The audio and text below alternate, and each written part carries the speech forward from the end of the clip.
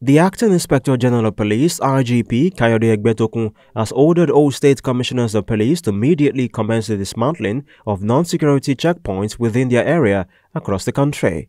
The Acting IGP gave the order while meeting with strategic police managers in Abuja. He said he is aware that some officers are engaging in mischievous activities such as seizure of vehicles, collection of fines and other unlawful activities in checkpoints, while calling for the arrest of violators for prompt prosecution after dismantling the checkpoints. He stated that as part of efforts to boost accountability and transparency within the force, the NPF is taking steps of reinforcing the IGP monitoring unit and the Complaint Response Unit (CRU) based at the force headquarters, and efforts are ongoing to establish CRU offices in all states. The Acting IGP highlighted some of the achievements recorded so far under his administration by the police force in the last 5 years.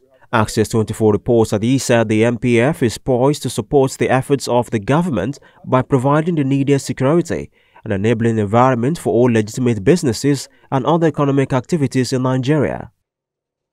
When they come back, the training proper will start.